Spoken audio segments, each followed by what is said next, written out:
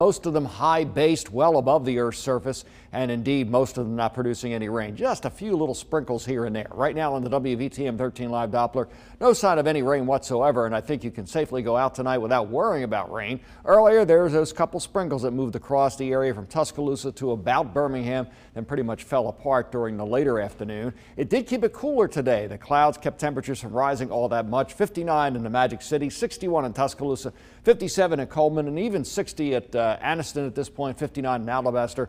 The clouds kept the temperatures from rising much today. They'll also prevent it from falling very quickly tonight, but still doesn't have that far to go to get down into the 40s, so it will still be pretty chilly outside. 56 at 7 o'clock, 52 at 10, then into the 40s by 4 and 7 a.m. Most of us having lows tonight somewhere near 45 or so. A bit chillier across the northwest where the clouds are a lot thinner. Now to our west where there was more sunshine today, like in Dallas at 76, San Antonio 80, it is warmer, and that bodes well for us to see an increase in temperatures tomorrow and Wednesday with sunshine coming back into the forecast. I think tomorrow we'll get close to 70, may not quite get there, but we'll be close, then up into the low and mid 70s come Wednesday afternoon.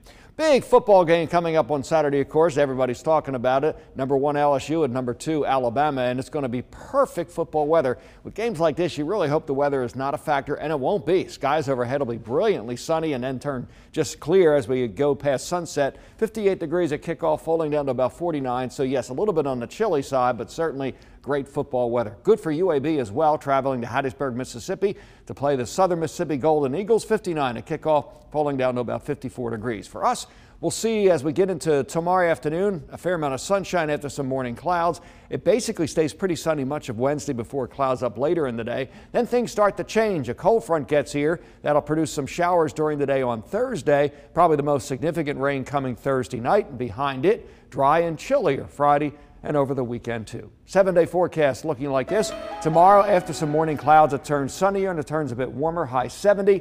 Warmer yet on Wednesday at 73. Rain moves in on Thursday, continues at night. Most of it should be out of here Friday, but it will turn colder on Friday. The weekend looks dry and pretty sunny. Some cold nights in the 30s. Daytime highs in the upper 50s Saturday.